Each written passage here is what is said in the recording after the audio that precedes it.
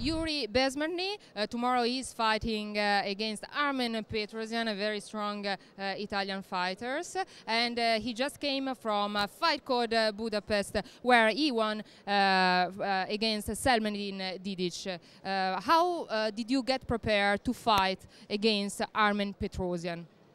So we had extremely good training.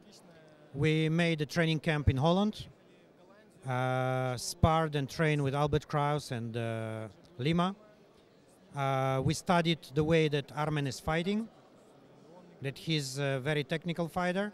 So we decided over some techniques how to pressure him, etc. And what are, in your opinion, Armen Petrosian's strengths and weaknesses?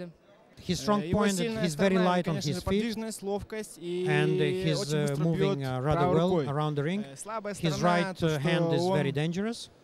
His weak point is that often he doesn't have enough condition to finish the 3 rounds in same tempo. So this is what I think about his weaknesses.